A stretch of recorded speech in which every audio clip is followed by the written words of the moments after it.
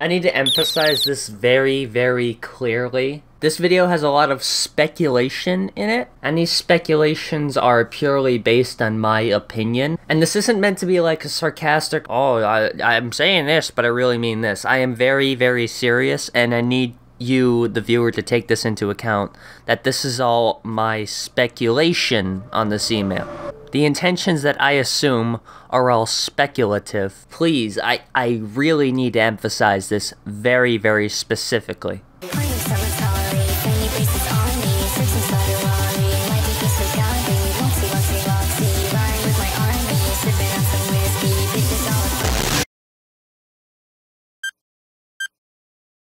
In case you're unfamiliar, Gab is the failed experiment of a deranged right-winger trying to cultivate a community of anti-vaxxers, election deniers, and other radical conspiracy theorists. It's advertised as an alternative to big tech sites like Twitter, and they try to wrangle up new viewers by presenting themselves as an altruistic force fighting for freedom of speech, with platitudes like, speak free and boldly, about anything that isn't pornographic or, quote-unquote, obscene, according to their terms of service, and I will not comply, with this hilarious graphic that I'm sure isn't just a clip art image they downloaded. Look at their great paint bucket work here. Now, despite the mask that they're very, very loosely wearing, it's become a safe haven for hateful right-wingers and racists, and Andrew Torba chooses to defend those people to the grave. People try to pretend that he's standing up for freedom of speech, and that's why he's so adamant about defending this community. But if you need proof that this website is just a place for hateful people to communicate, just look at the site's trends. Q Research, 119,000 members. QAnon, 172,500 members. It's also the very first trend I'm recommended, by the way. Stop the Steal, 176,500 members. There isn't a single trend relevant to left-wing politics or civil rights. I typed the word Jew into the search bar, and the first account I'm recommended is a verified account called The Jewish Problem. The banner of this account proudly features Hitler and his regime, with a pinned post that's been compressed to hell, claiming that Jews control the world. If anti-Semitism has no merit, then why have Jews been banned in 109 countries and counting? Well, and that is checkmate, Jews. Good luck arguing that rock-solid point. Verified account, first account that comes up if you search the word Jew. But why am I talking about Gab?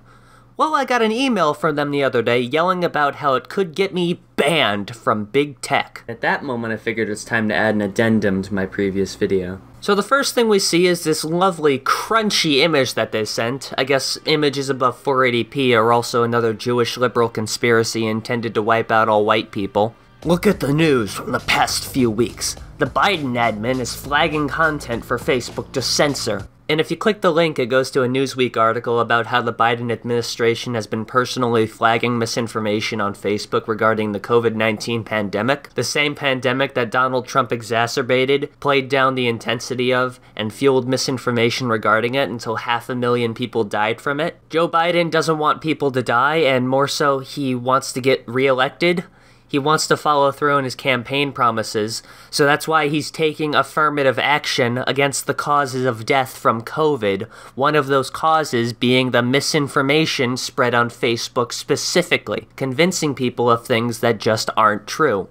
Misinformation is already against Facebook's terms of service. Biden isn't influencing them, they are reporting these posts just like anybody else in the country can. The Biden administration isn't being abusive with their powers here in this specific regard. They are doing the same thing that everyone else that uses Facebook can do.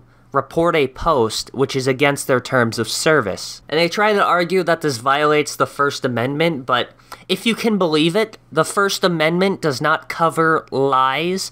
It is explicitly denotated in the First Amendment that freedom of the press that you guys are claiming covers what you're saying only applies if what you're saying is true. If it's not true, then it's a lie, and therefore not covered by the Constitution. When contacted for a comment, a Facebook official told Newsweek that the company is taking action to combat COVID-19 misinformation and has thus far removed more than 18 million pieces of misinformation-related content. These aren't people that are just sharing their opinion, they're sharing blatant lies about COVID-19. Blatant lies that have led to people dying. Imagine if Trump did that.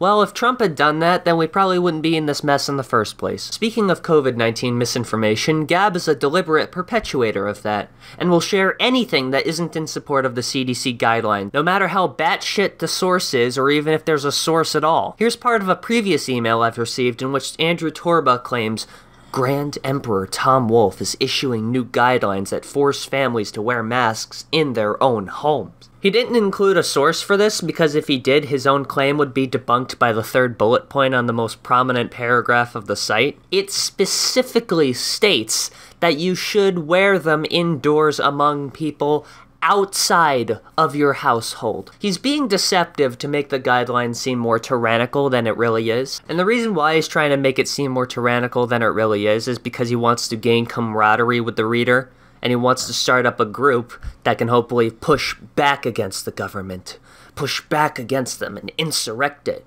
And if you don't believe me, there's also this really disturbing bit in the same email in which he talks about everyone in support of Christ gathering together to fight against these so-called totalitarian movements. That was the first sentence. The ADL is lobbying the IRS and payment processors to financially censor political dissidents, including Christians and Trump supporters. The way it's written seems to insinuate that the ADL is going to convince politicians to persecute Christians and Trump supporters because he specifically outlines those two demographics, and he uses the word lobbying to make it sound like there's affirmative legal action being done when there isn't. The very first definition of the word lobbying is to seek to influence a politician or public official on an issue. So you'd assume that the author means exactly what the first definition is. When no, once again, Andrew was being deceptive, because if you read the attached link, Andrew, you would see no talk of lobbyists or politicians or anything to do with the law. And the alleged political dissidents that you speak of are the specific terrorists that tried to siege the Capitol building to delay the election certification process. The ADL was calling for the IRS to investigate these people because they believe that some of them may be using their nonprofit status to further their violent objectives or enrich their leaders, which is fraud, which is illegal. It is the IRS's job to investigate financial fraud. Yeah, Republicans will hate the IRS until they use it to remove regulation in the financial industry to cause a massive financial crisis, and then blame the next president because he couldn't immediately fix it at the drop of a hat. Now, for transparency's sake, I despise the ADL. They want to discourage edgy movies and satire of people like Nazis, racists, homophobes, etc., because they believe that they'll just reinforce the beliefs of those people. Hell, they criticized Sacha Baron Cohen for the movie Borat for those exact reasons. They said that anti-Semitic people will watch the movie and then that will affirm their own anti-Semitic beliefs. Even though Sacha Baron Cohen is Jewish himself. I don't know where they get off saying that Jewish people can't make fun of anti-Semites, but they say it's because they have this naive idea that if those things are fought against, then those people will just change their minds at once. They won't. Hateful people are always going to find reasons to hate, and the ADL has their priorities totally wrong. But Andrew Torba doesn't mention this at all, something that actually is outrageous about the ADL. He just wants to maintain the safety of those people that raided the Capitol building to delay the election certification process. The email goes on to say that Facebook is asking millions of people to report their friends as extremists.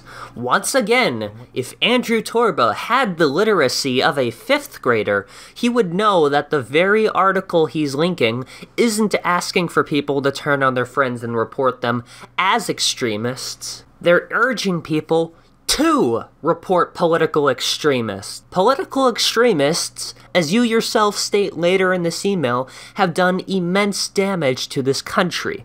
They make America into a punchline. They kill. They corrupt.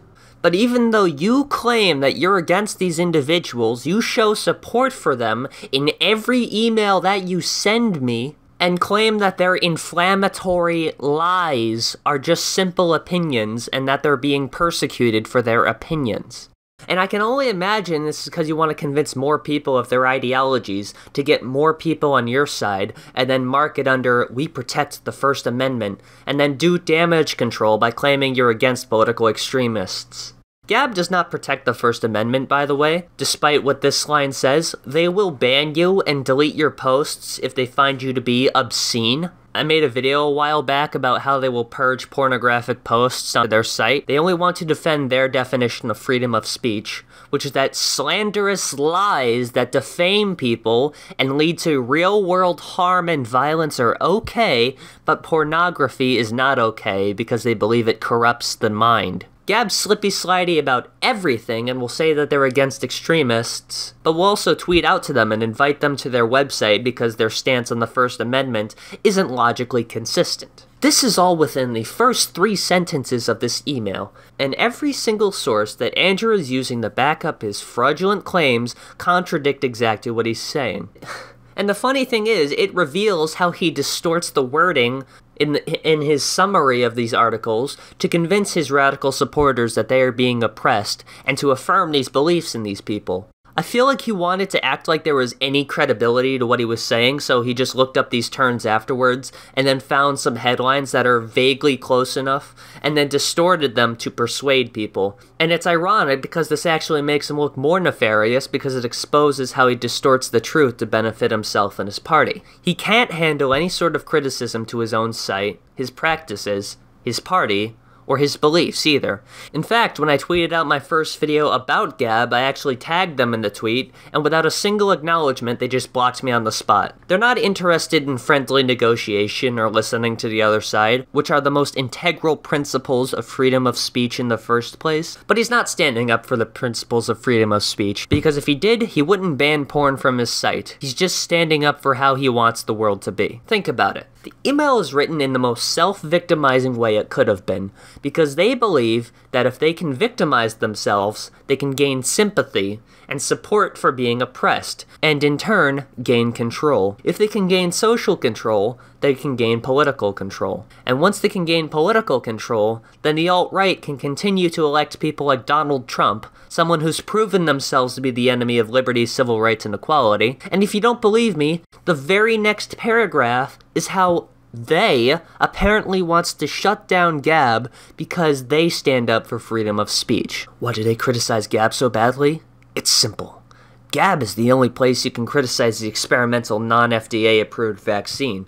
Gab is the only way you can criticize the 2020 election and cover the audits happening. Gab is the only place you can criticize groups like the American Jewish Congress and the ADL, both of whom are working to stifle free speech in America and around the world. There's no sources for these claims, or any sources at all for the remainder of this email, if you can fucking believe it. You can see me debunk the election fraud claims in a previous video, but it's funny how he says the word criticize when every example of someone being banned from social media regarding those things were in cases where the account was deliberately spreading misinformation regarding those things.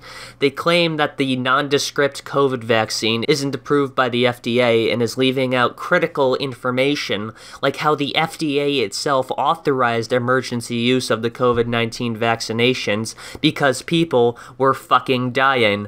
And because of those vaccinations, less people are fucking dying. The FDA is also working as fast as it can to approve the vaccinations, and it's weird how you claim that the vaccine is just an experiment, but then give off the impression that if it isn't one, the FDA would approve it. Is the FDA just going rogue and refusing to approve it, Andrew? Or is it the simple fact that it takes a long time to approve formally, and they still allowed it to be distributed in emergency because of the urgency of the situation? Whenever they mention the COVID-19 vaccines, which by the way, they don't address in plural, they act like there's only one vaccine, they attach non-FDA approved on it like it's a smoking gun. Like, oh yeah, if it was credible, it would be FDA approved.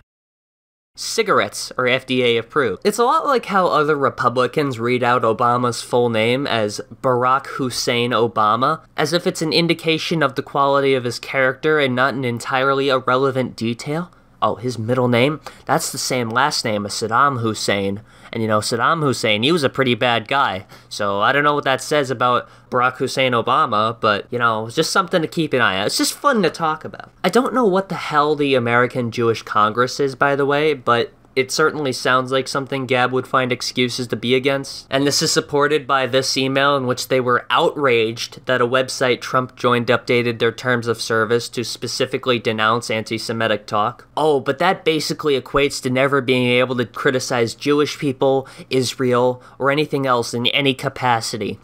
Oh yeah, because there isn't a global hashtag going around right now in direct criticism of the Israeli government, right? Woody Allen wasn't mocked all the way to the blacklist for marrying his stepdaughter and allegedly molesting one of his daughters, right? James Franco wasn't sued for alleged sexual exploitation and fraud and then publicly shamed for it. That statement that you can't criticize Jewish people in any capacity is a lie. Full disclosure, I don't know what they're talking about with the American Jewish Congress, because once again it's written vaguely. They're written in a vague way because A, it's easier than finding specific examples of these things, and B, the reader's imagination can do the author's job for them.